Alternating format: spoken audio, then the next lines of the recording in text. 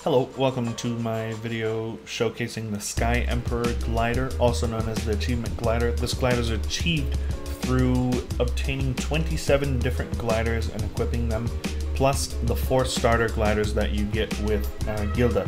There should be a list of the required gliders on the forums, so as long as you look up Sky Emperor, I'm sure you'll find that. You'll see the first skill here in just a second. It is a upward boost. Again, it is the highest boost I've seen out of any wings or any glider so far. The second skill is a movement speed boost that boosts yourself by 60% and any allies within 20 meters by 50%, and that's for 30 seconds. I'm not sure if it stacks with flaming pinions, but it is worth a try.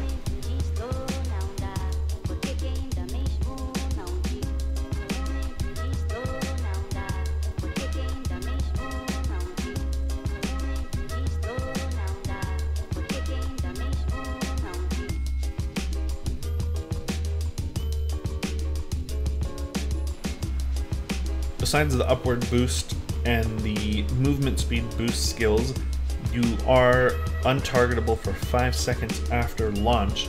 This does have a 30-second cooldown. As you can see here on Growlgate, this is a glider that is also immune to turbulence. It's the fastest glider out on the ocean, faster than the Red Dragon, faster than the Kraken, and much more maneuverable.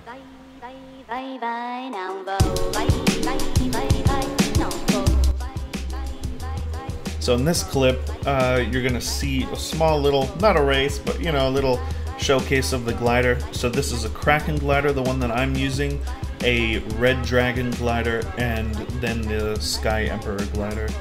The Sky Emperor clearly much faster, much more maneuverable than the 2 best gliders in the game up until this point.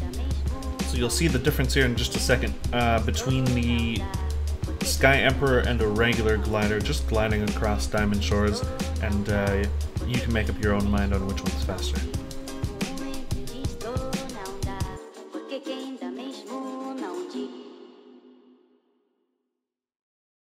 So let me go ahead and show you the regular glider. This is a blue flame feather glider. I use all 3 boosts, so the 2 original boosts, the upward boost, and then I use a pinion towards the end as well, and you can see which one flies further, flies faster. The Sky Emperor is far superior.